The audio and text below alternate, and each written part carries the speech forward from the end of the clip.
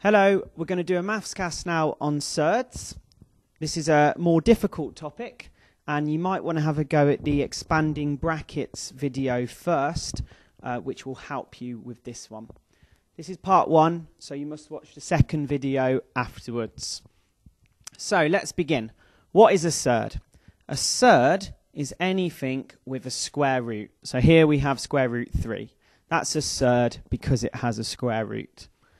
A question might be timesing together two surds. So you might have to do something like this. Square root of 3 times square root of 5. Well, it's very easy because they're both surds. We just times the numbers together. 3 times 5 is 15. And because they're both surds, we put a square root on the top. Let's do another one.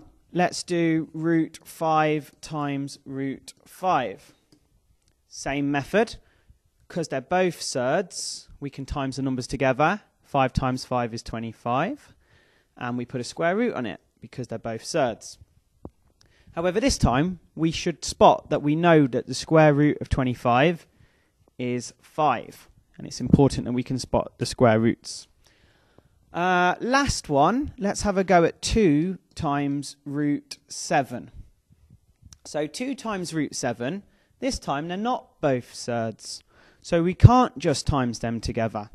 So instead, we're going to write it as 2 root 7. So we write them next to each other, but we can't combine them like we did in the first two. So now hopefully we know how to times surds together and surds with numbers. We can answer a couple of exam questions. So let's have a go at the first one, number 1.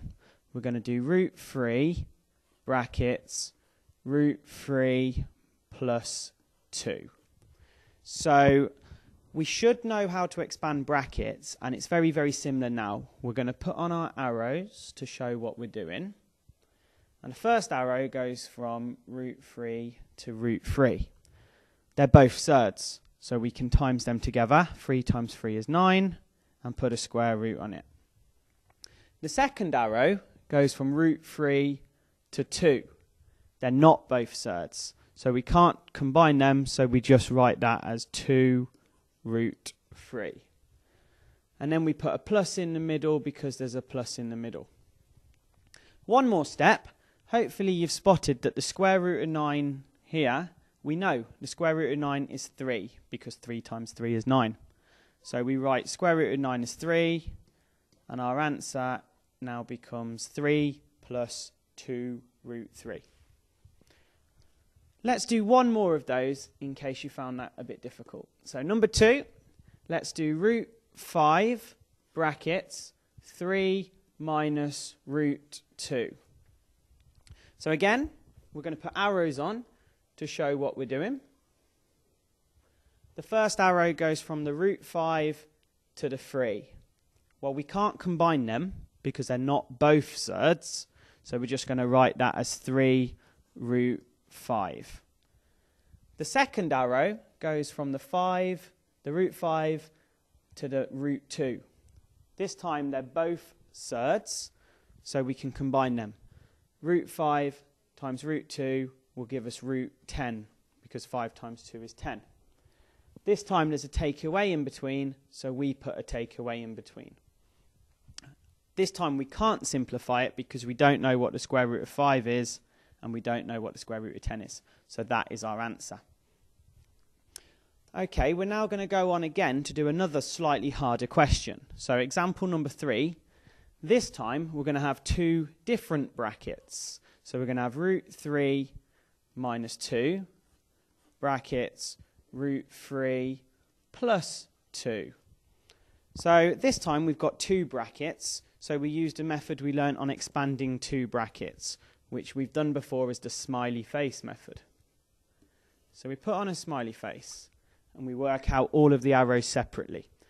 So this first arrow here, root 3 to root 3. They're both surds. We know root 3 times root 3 is going to be root 9. So the first bit is going to be root 9. The second arrow here is minus 2 times 2. Well, 2 times 2 is 4, and there's a minus here, so it's going to be minus 4. So we know we're going to have a minus 4 at the end. Then the two bottom ones, minus 2 times root 3.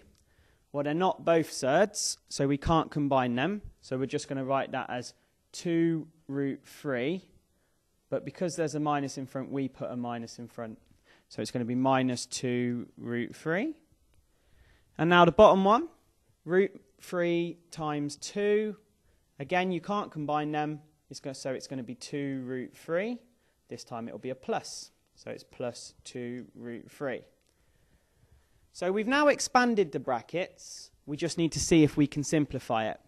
Well, we can, because we know what root 9 is. Again, we had this earlier. Root 9 is just 3. And then we look at the middle bits here. We've got minus 2 root 3s, and we add on 2 root 3s. So if you think about that, if we had minus 2 of something, and we add on 2 of it, then it goes back to 0. So these two bits cancel out, and they go to 0. So we're left with just this minus 4 at the end. 3 take away 4 gives us minus 1, which is the final answer. So I know this is a bit of a tricky question, but hopefully that example showed you a little bit how to do it. I've now got some practice questions for you to have a go at and see how you get on. Remember to watch the second Mathscast on Surds to find out how to rationalise the denominator.